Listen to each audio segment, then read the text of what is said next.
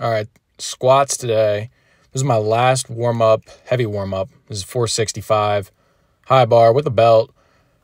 This moved okay. The bar kind of rolled up on my back as I was coming up, so it moved a little bit worse than it should have. And with that knowledge, I went ahead and made an attempt at 5 plates.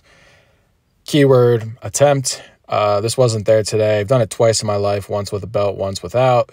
It just wasn't there. But the fact that I've taken a bit of a break from regular high bar squatting when I was on a little bit of a bodybuilding arc, and I'm still playing with 5 plates, touching 5 plates, is a good sign. Here's a rep out with 405. I did this for 8. My best is 10. It is what it is.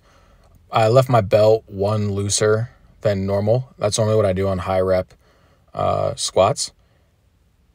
But I think 405 is a bit too heavy for that, and maybe I could have squeezed out another rep or 2 if I made it tighter, or maybe it would have constricted my breathing and I wouldn't have done as well. I'm not too sure, but probably should have made it tighter just to be safe.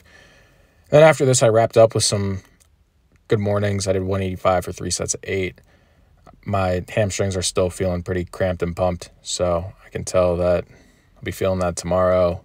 Kind of hate that exercise, but I just wasn't in the mood to do any deadlifting. It was getting kind of late. I wanted to get out of the gym at that point, but I need to put some hamstring work in. When I was training more for hypertrophy, I was doing high bar squats, but I was doing it the Tom Platz style, as they say, with my feet pretty much touching each other, as in a little bit closer than they are here with this good morning, maybe about the same.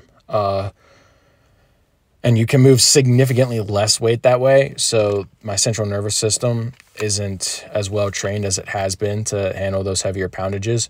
But like, given that the squat's significantly harder, that helps me maintain at least half decent squat strength, even though I wasn't touching anything over 4 plates. Everything was 3 plates for reps.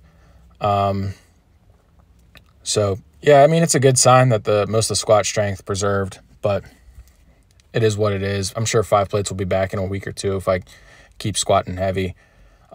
Tomorrow I'll be back with bench, another day of trying to climb out of the depths of poverty, get to 365, which is halfway respectable, and then finally get to 405, which compared to my other lifts, my overhead press should be where I'm at. So that's that. I'll just let the rest of the video play, and I'll be back tomorrow.